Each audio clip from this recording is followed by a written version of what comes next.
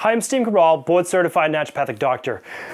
I have the option in my practice to be able to choose any type of lab test that I would like.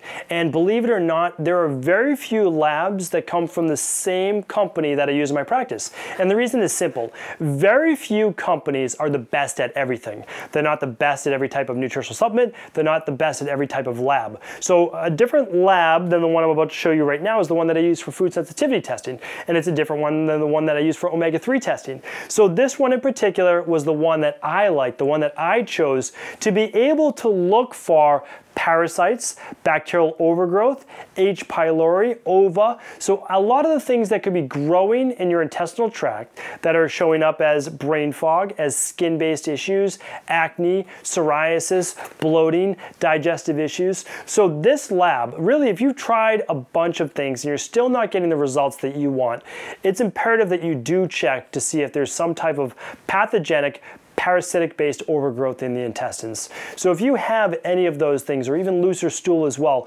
this checks for it. Now the reason why I chose this lab, because again, there's always a reason, they do a multiple day collection, multiple day stool collection. This is a stool test.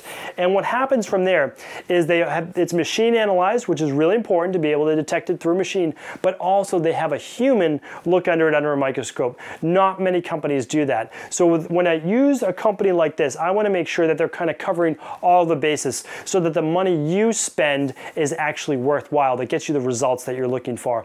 So you're going to get a consultation along with this stool test. When you get your results back, you'll get a protocol that comes directly from me, and of course you'll get the lab test. So truly, I do feel that this is the most powerful stool-based test you can be using right now, and it's the one that I recommend in my practice.